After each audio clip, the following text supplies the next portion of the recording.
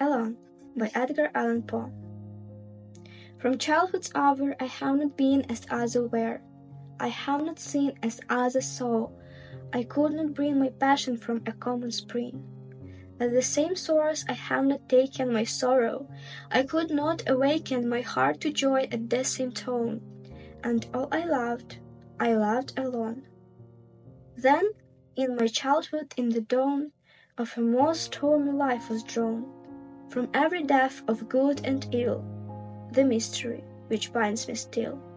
From the torrent or the fountain, from the red cliff of the mountain, from the sun that round me rolled in its autumn tint of gold, from the lightning in the sky as it passed me flying by, from the thunder and the storm, and the cloud that took the form, when the rest of heaven was blue, of a demon in my view.